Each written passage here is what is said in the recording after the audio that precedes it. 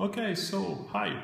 Today I'm demonstrating Ledger Unplugged, which is our new hardware wallet based on an NFC card. So it's a very interesting product, first because it's NFC, so that's something new and better use, more comfortable to use on your mobile. The code is fully open source, so that's something that you can download on GitHub and you can load your own wallet.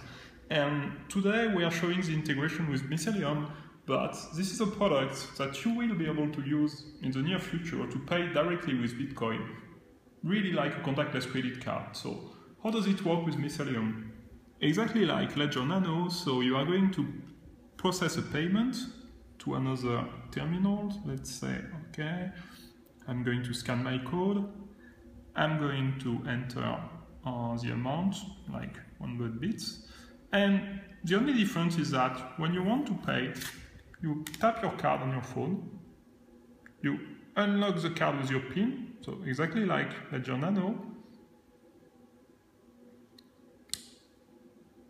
Then you get a confirmation code, so you can read the address here, and you will be asked to confirm 4 characters of the address. So here I read B, so B is capital F, then small n, which is C, little a, which is 6, and h, little h, which is 4. So of course this is something that we designed to be simple to use, but we can make it even simpler, for example, by whitelisting addresses or whitelisting amounts, so that in order to pay you would just have to tap your card and optionally enter your PIN on that.